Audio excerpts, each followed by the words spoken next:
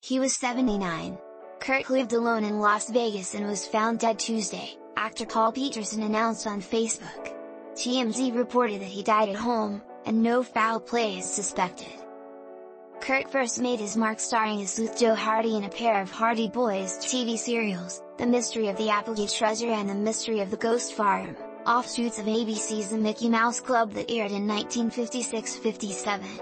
He also played the middle son, Ernst, in Swiss Family Robinson, 1960, James MacArthur and Kevin Corcoran were his brothers and John Mills and Dorothy McGuire his parents, and starred as college brainiac Merlin Jones opposite Annette Funicello in 2 more Disney movies.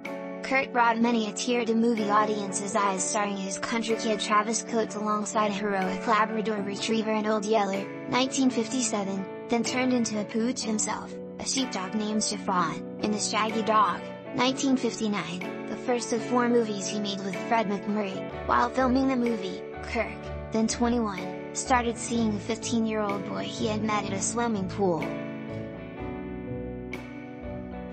Disney execs learned about the relationship through the boy's mother, and Kirk was let go, though he did return for one more movie, Merlin Jones' sequel The Monkey's Uncle, 1965. When I was about 17 or 18 years old, I finally admitted to myself that I was gay and wasn't going to change, he told.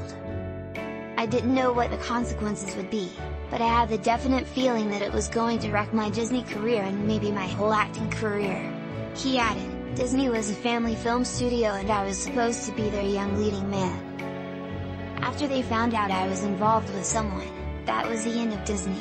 The circumstances behind his departure went unpublicized, and Kirk landed at American International Pictures, where he played a Martian in a reunion with Funicello in Pajama Party, 1964. However, his career was never the same after he appeared in several bad flicks, starting with Village of the Giants, 1965, and The Ghost in the Invisible Bikini, 1966.